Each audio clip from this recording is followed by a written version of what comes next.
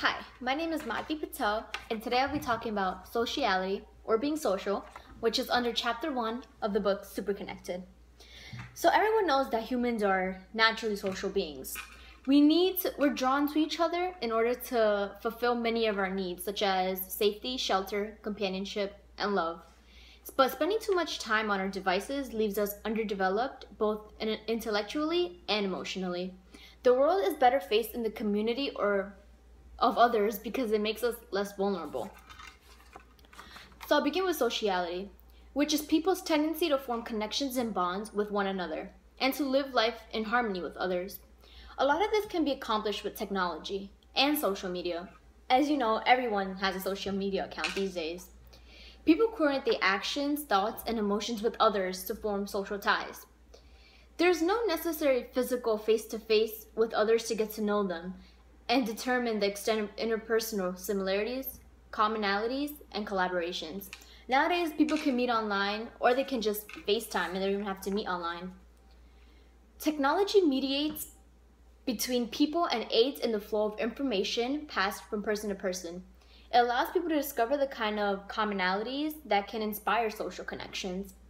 It doesn't deter face-to-face interaction, rather it prompts it and makes it more likely to occur. Technology has made everyone's lives into a more techno-social life. So technology helps with social connections and relationships, obviously. It enables more people to form and maintain social connections. Helps to make dates and get-togethers physically. The use of digital technology has had an overall positive impact on society. Nowadays, there's apps like Tinder, and people just meet online these days. They don't even feel the need to meet people in real life. Some people are shy, so technology helps them get to know others better when their contact is digital at first rather than face-to-face. They can get more comfortable speaking behind a screen rather than having to just go on a blind date and meet face-to-face.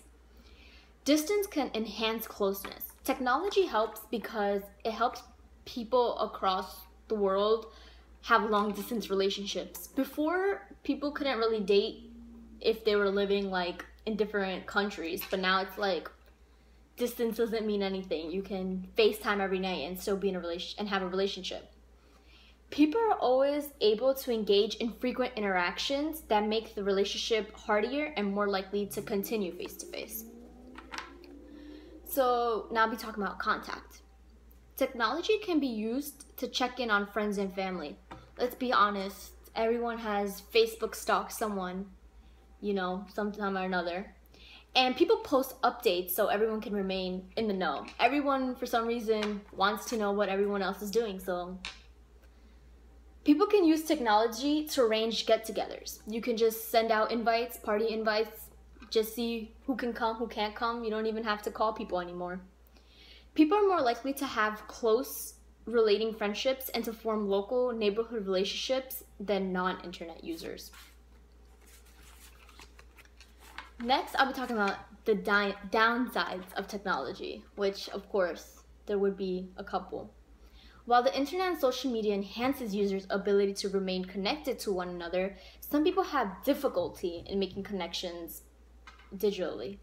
Technology can't be expected to have a uniform effect on all users. Of course, some people would prefer it, some people would rather just prefer to meet face-to-face. Still, more internet and digital media users, especially those who have social media, are open to experiencing sociability and even deep, meaningful connections online. Many receive or exchange substantial amounts of social support, help, and resources, but at the same time, risk and danger exists online, as they do in every interpersonal setting. Of course, with people meeting online, you never know whose profile is fake, whose profile is real. You don't know who you're talking to online, if they're really the same person